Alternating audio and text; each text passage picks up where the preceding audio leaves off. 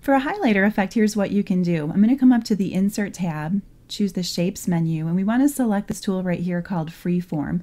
Once you click on that, then you can just click on your slide several times like I'm doing here to draw a shape that you want to use for your highlighter. And you can see I'm making mine, kind of jaggedy, and that's just because it's going to look a little bit more natural and organic that way, more like a real highlighter would, instead of making everything completely perfect and symmetrical. Once you draw the shape, then you can go ahead and format it. So up on the Format tab, we want to choose the Shape Fill, and I like yellow for a highlighter, but you can choose whatever color you like. And then for Shape Outline, we're going to choose No Outline. Okay, the next step is we want to give this a wipe animation so that it looks like it's being drawn onto the slide from left to right.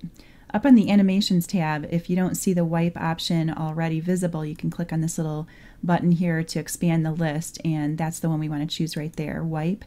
And you might have noticed that it wipes from the bottom to the top. That's really not going to look very realistic that way, so we want to change the direction so that it goes from left to right like this.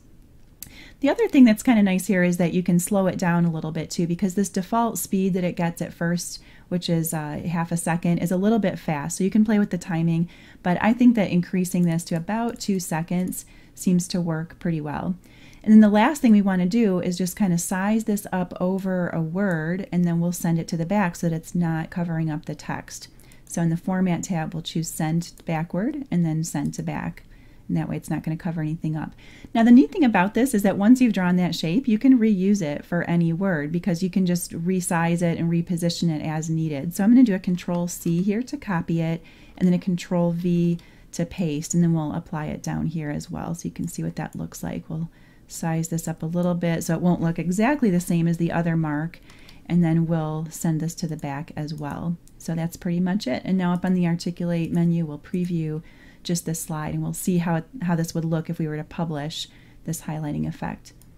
Okay, so here's our slide, and then our first highlighting comes on about right now. There it is, and then the second one should be right down here.